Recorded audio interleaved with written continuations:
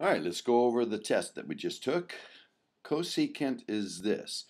So the cosecant ratio is this. So that means the sine ratio would be the reciprocal of this, the square root of 3 over 2 and negative. And when is the sine negative? And this is capital, so this would be capital. So we got to take the sine, which comes out of these two quadrants, and negative, so it has to be down here. And the sine, the y direction, is the large. So, and I can't go around this way because that would be beyond where you take the sine. It's somewhere between negative pi over 2 and plus pi over 2. So I have to use negative pi over 3.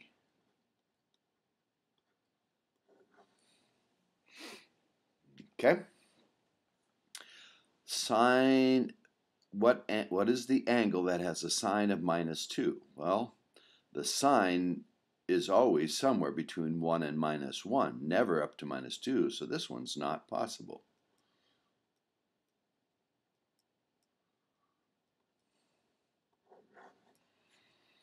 And then number 3. When is the tangent negative square root of 3? So that'd be negative square root of 3 over 1. And the square root of 3 and 1, we remember, comes from, that would be negative square root of 3 over 2 over 1/2. Or the negative could be down here. So now we got to take the tangent in a quadrant where it's negative, and the tangent, we also do that one out of 1 and 4. And so down here, the sine is negative, and so we put the negative on the square root of 3 over 2, and the cosine has to be positive. So that ends up being the same place, negative pi over 3, as it was in part A. Okay. Number 2. We'll go to number 2 here, and it says, okay, determine the exact value if possible. So this must be radians, no, this is the ratio. So this is the tangent is negative 7 pi over 9, so that's way down here. So it's an angle like this. Well, that's in the second or first or fourth quadrant, and so we use the same angle and take the tangent of it, and it'll still be negative 7.9. This says, think of this angle, and now it says take the tangent of that angle. Well, that angle will have the same tangent. In fact, if you ever have tangent of tangent inverse or cosine of cosine inverse or sine of sine inverse, if it's the inverse is inside its inverse function, then it always just comes out to be the same number. Now here we got it the reversed, if it's cosine inverse of the cosine, so we got to be careful on those. So the cosine of 11 negative, so I got to go backwards, and I got to count sevenths. So it's 7 sevenths to here, and then I got to do this into sevenths, and so that would be 1, 2, 3, 4, 5, 6, 7. So I got to go negative 7, 8, 9, 10, 11. I'm right here-ish. And that's the cosine then would be this amount. And now I got to do the cosine inverse. So I got to pick it out of these two quadrants from 0 to 2 pi, or 0 to pi. And to do that, I'd have to be here, and it can't be a negative angle. So I got to go this way to get where the cosine's the same amount. Well, that was 1, 2, 3 sevenths short of being all the way around, so I have to go back 3 pi over 7. The next one, the sine of the cosine inverse. Well, now these the inverse is inside, but the sign is on, it's not sine, cosine cosine. If it was cosine cosine, it'd be negative 1/2. But we got to figure out what this is going to be. So we got an angle, and it's the cosine comes out of these two quadrants, and the cosine's negative 1/2. So that would be there, negative 1/2. Now what's the sine of this angle, which we know is 2 pi over 3, but what's the sine? Well, that's a positive square root of 3 over 2. And D, the cotangent is 3/2. So the cotangent's on this line, and it's not 1, but 1.5 out here, which is a little bit tough. And so some of you decided to draw the triangle and say the cotangent, which is cosine, over sine. If you did that, then the hypotenuse, this is talking about an angle, so I'll just call that the angle. The cotangent's 3 over 2. So to find the hypotenuse, that would be 3 squared 9 plus 2 squared 4. 9 plus 4 is 13. This would be the square root of 13. And the sine would be the opposite over the hypotenuse, which is 2 over the square root of 13. Cotangent, and this is over here, so it's could be in the first quadrant, and so the sine of it would still be a positive value, 2 over the square root of 13. Okay, number 3. So now we have the sine of an angle is u. So if I draw a triangle where the sine is u, that's opposite over hypotenuse. So this would fit right in the unit circle, and it's, if I need to know what this side is, let's say I called it x, then it would be x squared plus u squared equals 1. Solving for that side, I would subtract u squared, so I'd get x squared equals 1 minus u squared. And then taking the square root, this side would be the square root of 1 minus u squared. And some of you said plus or minus, and it could be plus or minus depending on what quadrant we're in. But we usually don't worry too much about that. Anyway, we get the sine inverse would have been out of the these two quadrants. It didn't say capital, so it could have been anywhere in here. So this technically should be plus or minus, but that side, and so the tangent would be the opposite over the adjacent, so that would be u over square root of 1 minus u squared. And it could be plus or minus. Okay, that's page 1.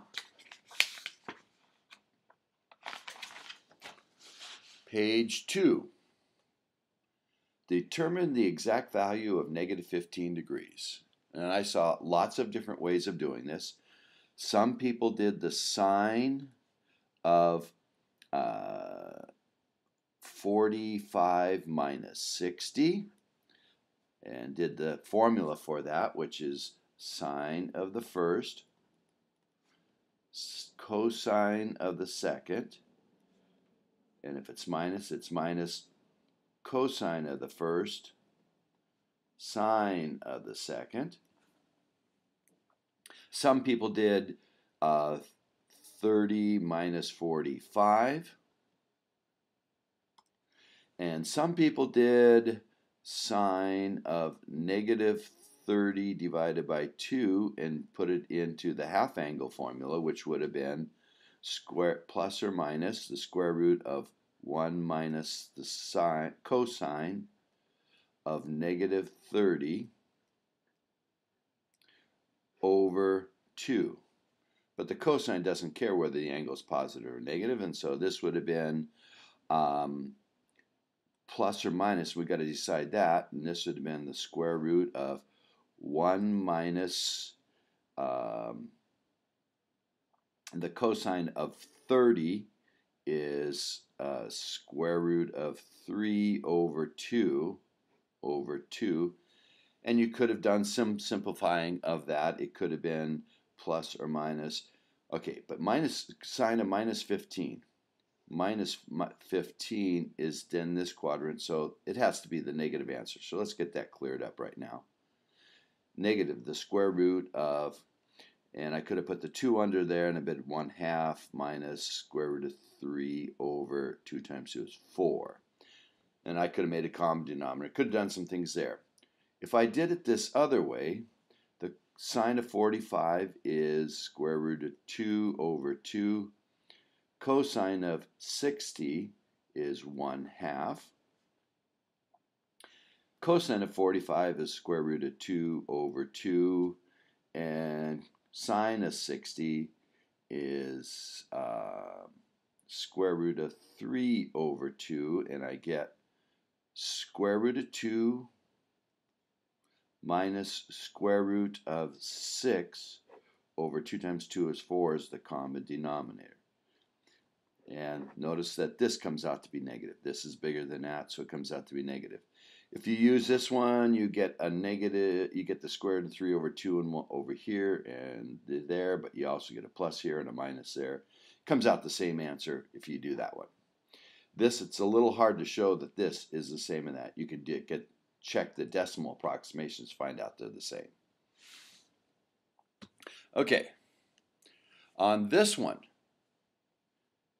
cosine plus sine is the cosine of an angle minus an angle. So this would have been the cosine of the first minus the second, which comes out to be the cosine of 67 minus 22 is 45. And since it's that, I expected many of you got 4 points for there, but some of you got bonus points for taking it one step further. The cosine of 45 is the square root of 2 over 2. Okay, I saw so many different ways to do this one. I hesitate to even do it because there's so many different ways. Some people said the cosecant squared is cosecant squared is 1 plus cotangent squared x minus cotangent squared x plus tangent squared x. And then the cotangents canceled, and you got 1 plus tangent squared x, which is secant squared x. Some people recognize cosecant squared minus cotangent squared is 1. So then we'd have 1 plus tangent squared x, which is secant squared x. Those were the simpler ones. Some people went to common denominator. Cosecant is 1 over sine squared x minus cosine squared x over sine squared x, and then we have plus tangent squared x. These have common denominator, so you get 1 minus cosine squared x over sine squared x, and then 1 minus cosine squared is sine squared.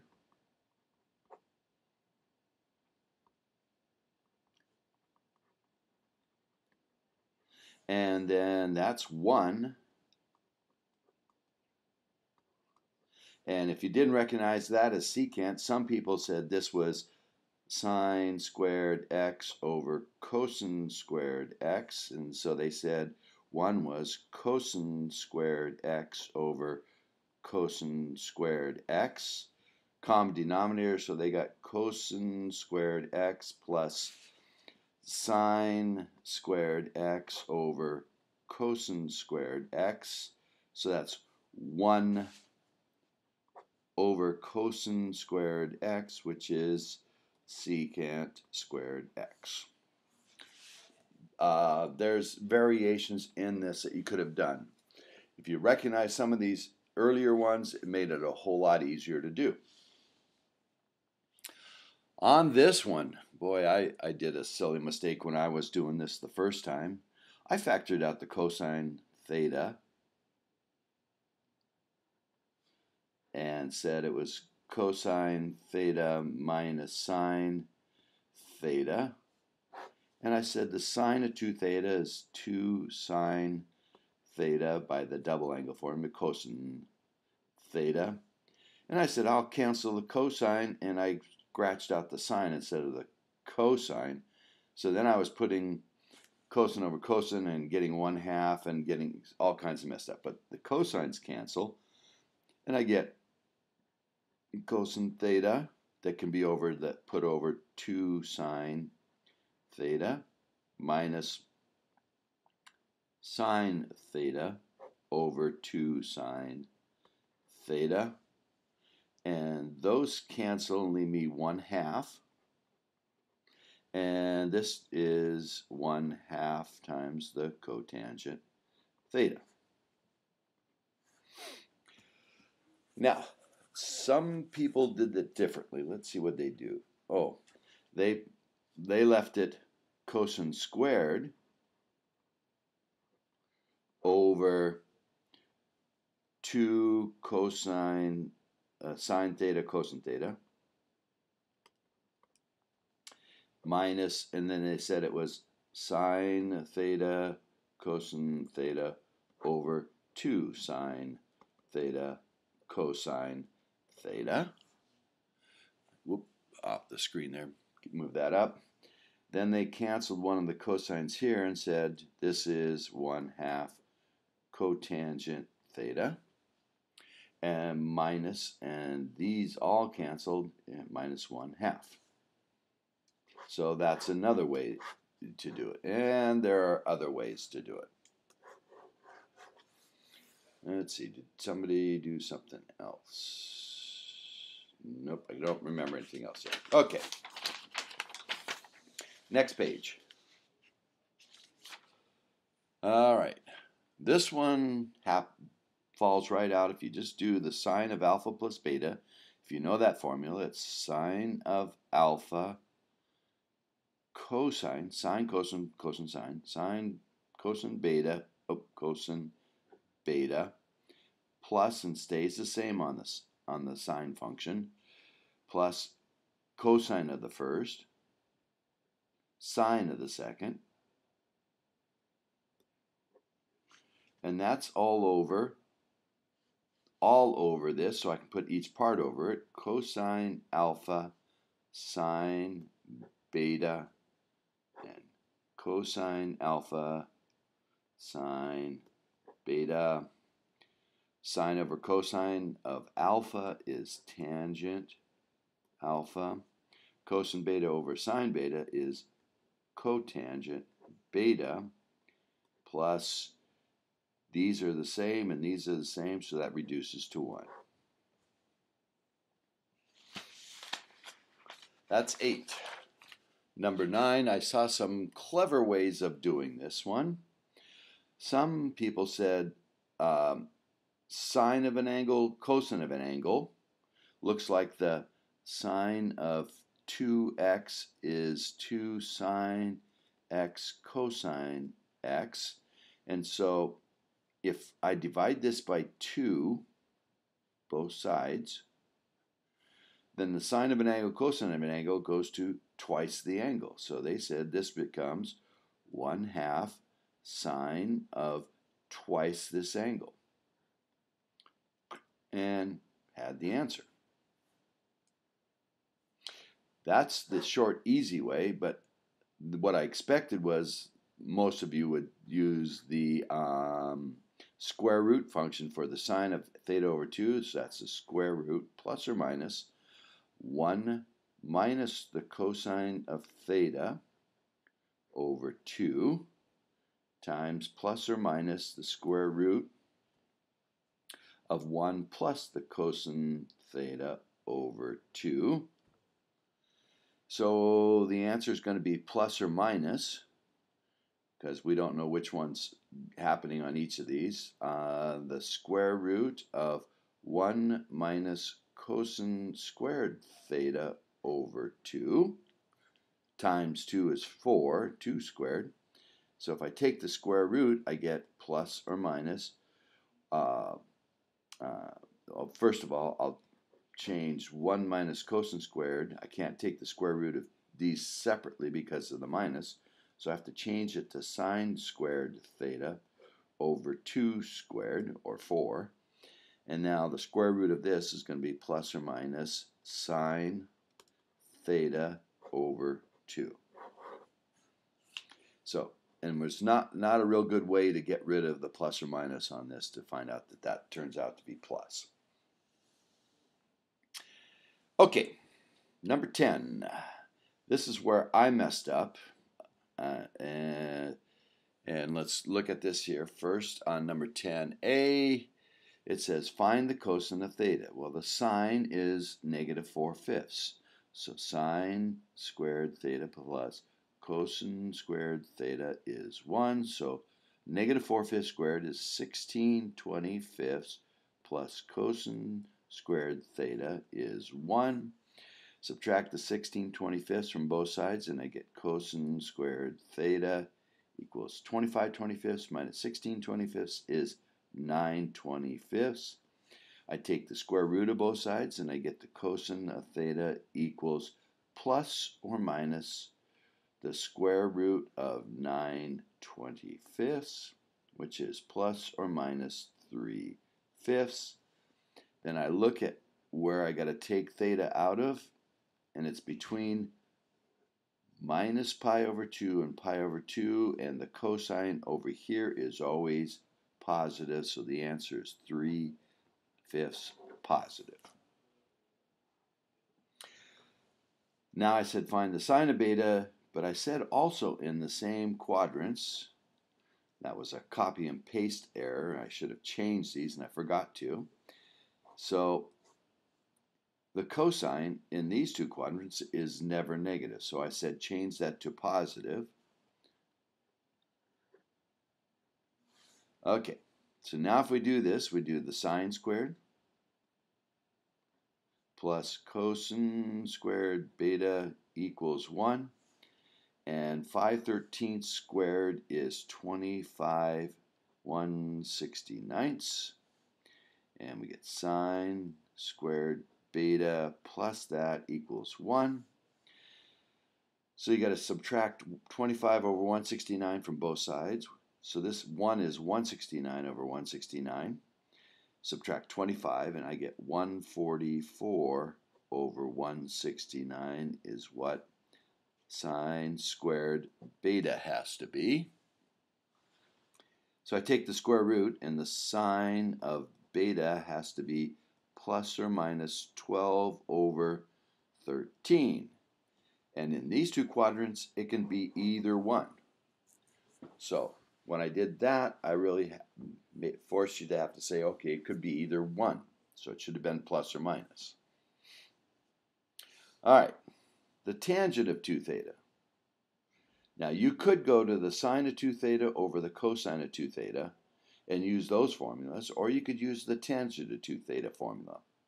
I'm going to use the tangent of 2 theta formula, which you should have on your note card as 2 tangent of theta over 1 minus tangent squared theta.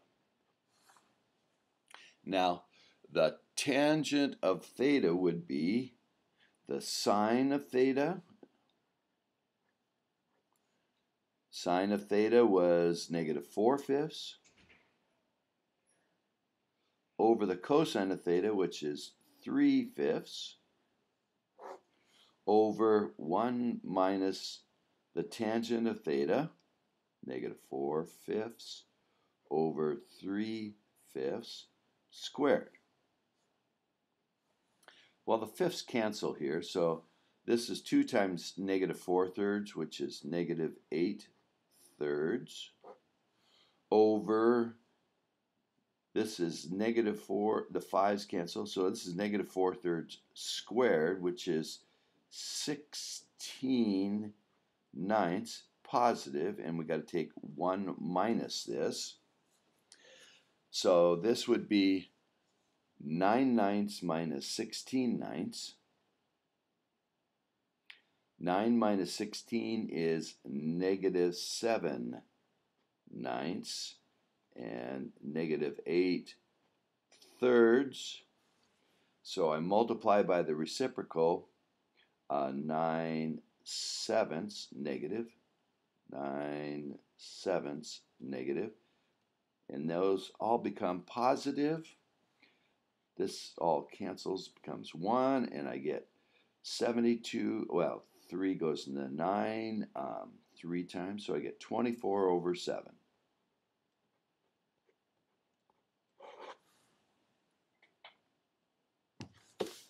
Okay, we're ready for the back page. Sine of theta over 2.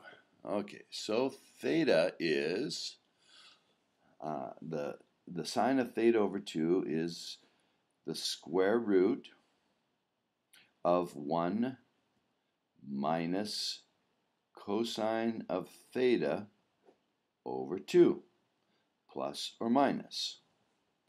Now, theta was in the first or fourth quadrant, and since the sign of it is negative, it was down in the fourth quadrant.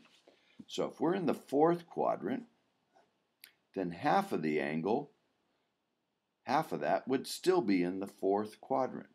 And in the fourth quadrant, sine is negative. So it has to be negative. And the cosine we worked out to be 3/5 on the previous problem. So we've got negative square root of 1 minus the cosine, 3/5, a positive number, over 2. And that square root goes clear over the 2. So 1, which is 5/5 minus 3/5, is 2/5 cut in half.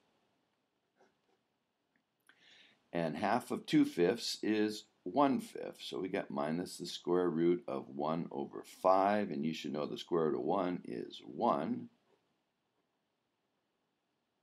And some of you multiply by the square root of 5, top and numerator and denominator, you got minus the square root of 5 over 5.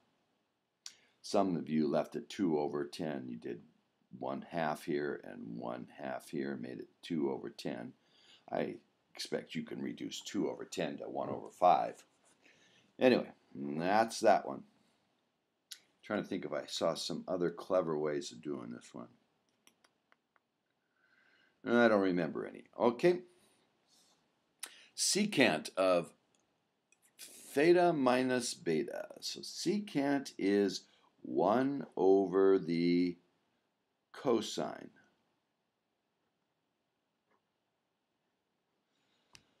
Okay, so the cosine formula would be 1 over, the cosine formula is cosine of the first, cosine of the second, and if this is minus, it's plus sine of the first, sine of the second. Now, you can't just write, do the cosine and just take the reciprocal each part of this denominator. You have to get this whole denominator figured out and then take the reciprocal. So it stays the reciprocal of the cosine of theta was 3/5. Cosine of beta, it didn't matter. Cosine of beta, I changed it to 5/13, not negative 5/13. And then it's plus the sine of theta, which is negative 4/5, and the sine of beta is either a plus or a minus 12/13. So we're going to get two answers out of this. So we're going to get 1 over 15/65, and if I do the plus one, that's going to be minus 48 over 65, which is 1 over 15 minus 48 is minus 33 over 65, and if I invert and multiply, I get minus 65 over 33. If I do the other one, it's going to be, I'm going to have run out of room here. I'm going to write it right here. 1 over 15 over 65 plus 48 over 65, which is 1 over 63 over 65, which is 65 63rds.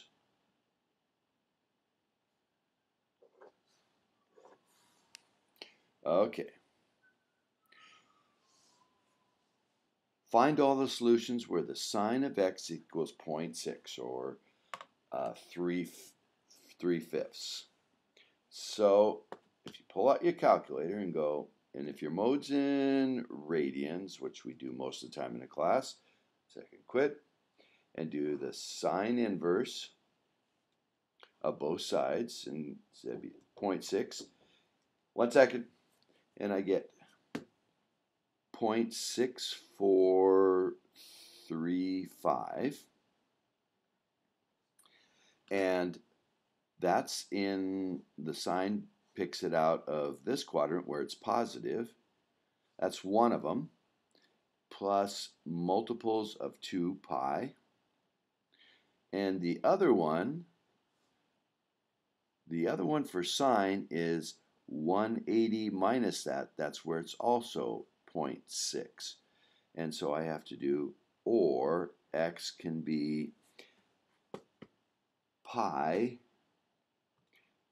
minus that answer, which is 2.498 plus multiples of 2 pi, where m is an element of the integers. Now you could also change your mode to degrees, and then it would be the angle. I think it came out to be 36.87 degrees plus multiples of 360, or x equals 143.13 degrees plus multiples of 360, where m is an element of the integers, and we do x such that. Okay, when is the cotangent equal to 5? Well, that means the reciprocal of this, the tangent of x, has to be 1/5. And then if you do tangent inverse of both sides, we go tangent inverse of 1 divided by 5, and we get 0.1974. And tangent, you do, it's positive in the first and fourth. They're crossed each other by pi, so you go plus multiples of pi, and that takes care of all the answers. You don't do pi minus this or any of that kind of stuff, where m is an element of the integers. Okay, and the final two. I saw a couple of different ways people did this one. There's some clever ones here. The one I taught in class was if you got cosine of 2x, you just think of this as theta, and the cosine of theta being 1/2, that happens right there and right there. No, right there and right there. It's pi over 6. Yes, pi over 6. No. Cosine is 1/2. Cosine is 1/2. That was here. Cosine is 1/2, not sine. Cosine is 1/2. That's pi over 3 plus multiples of 2 pi. And the other place is down here, so that, and we're supposed to do this in radians, so that'd be minus pi over 3. And so that's 2x equals that. And so then I divide by 2 and I get x equals plus or minus pi over 6 plus multiples of pi. And so pi over 6 is, if I do the plus 1, I get pi over 6, and then 6 more would be 7 pi over 6. If I do the minus pi over 6, that's not between 0 and 2 pi, but if I add 6 to minus 1 6, I get 5 pi over 6. And if I add 6 to that, I get 11 pi over 6. Another person said this was 2 sine squared x minus 1 equals 1/2. This is an identity for cosine of 2x.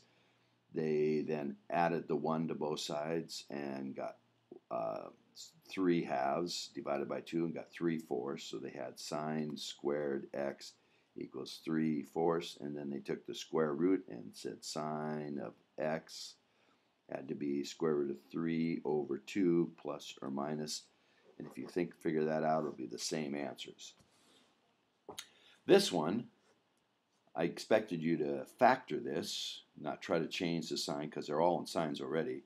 So this is like 2x squared minus x when you bring this over, and minus 1 equals 0. So this is 2x plus 1, I believe, and x minus 1. So that makes minus 2x, and plus 1x makes the minus x, and everything else works. And so you get, this is really the sine of x. So we get 2 sine x, setting it equal to 0, equals minus 1, divide by 2, and sine of x equals minus 1/2. And this would be sine of x equals 1. Sine of x is equal to 1 here, pi over 2. And sine of x equal to minus 1/2 is down here and there. And we're supposed to be 0 to 2 pi, so that's 7 pi over 6 and 11 pi over 6. And that is the test.